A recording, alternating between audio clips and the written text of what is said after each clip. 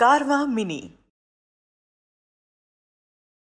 Ye tvetad abhyasuyanto nanutishtanti me matam sarvajnana vimudhanstan vidhi nashtana chetasaha.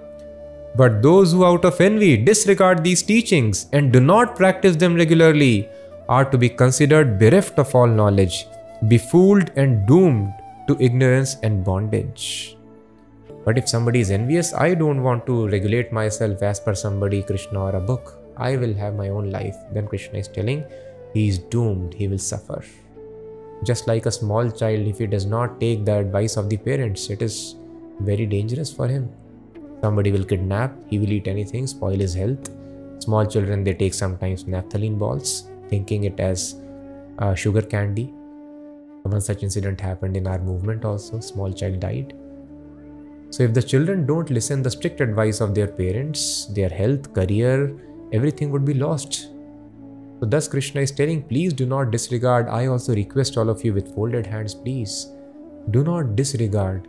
Yes, I am very happy that all of you are listening these instructions, but we have to practically apply the instructions in our life also. For this, personal guidance is required. Thus, we could have done our regular jobs and served Krishna. Why we are there? We have renounced our regular duties and occupation because some people are required who can give this knowledge to people, tell them how to practically apply these instructions. So please take advantage.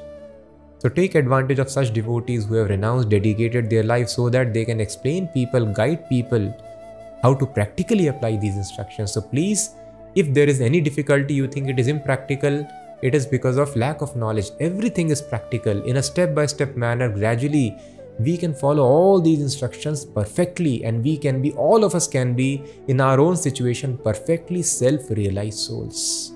So please try to come in association of devotees and in their guidance, apply personally. And Krishna is warning here, like a child, those who do not follow, they will be lost. They are doomed to bondage.